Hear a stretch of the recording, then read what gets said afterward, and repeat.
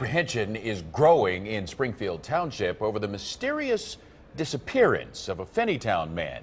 Police are working with virtually no clues, and as 9 on Your Side reporter Scott Wegener tells us, the man's family is desperately clinging to hope.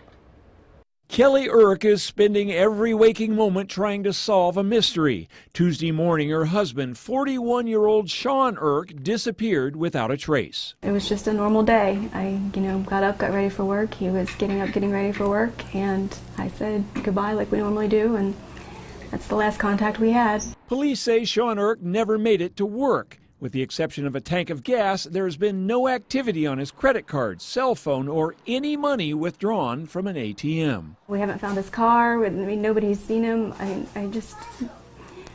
It's just baffling. Police are baffled as well. They say interviews with his co-workers at the Ohio Valley Beer and Wine Distributorship offered up no clues as to what happened.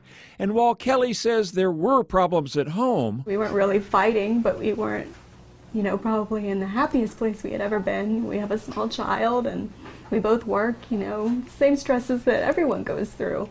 I don't think it would be enough to make him go. Police have issued a National Missing Persons Bulletin on Sean, and the Hamilton County Sheriff's Department has been using its helicopter to look for his silver Toyota Matrix with license plate DJZ6086. In the meantime, Kelly and her family can only sit and wait. I just want him to come home.